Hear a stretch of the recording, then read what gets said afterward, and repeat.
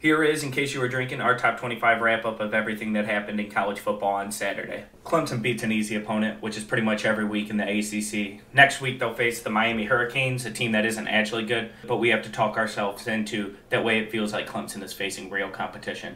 Alabama is 9-1 against Texas A&M in games where Johnny Manziel doesn't play. Well, Manziel wasn't ripping runs in this one. Bama wins big, and right now looks like the best team in the country. Florida beats a South Carolina team who is destined to play scrappy but lose every meaningful game this season. Bo Nix, awesome name, shitty football player. Georgia picks up a win after an extremely impressive first half. Their fan base also took a few shots at Justin Fields on game day. Hey, if my team's coaching staff chose Jake Fromm, I may irrationally lash out as well.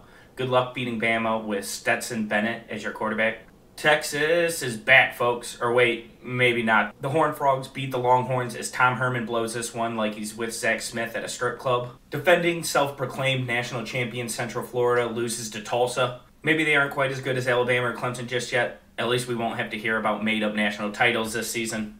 Is Cincinnati the new Central Florida? The Bearcats have looked dominant early. This Saturday, they picked off South Florida 5 times on their way to victory. Remember when everyone said you couldn't blame LSU because Mississippi State was good? Well, I got some tough news for you guys. Mike Leach and the Bulldogs lose to Arkansas, who have Felipe Franks starting for them. That's right, the 14-year QB out of Florida is somehow still playing in college.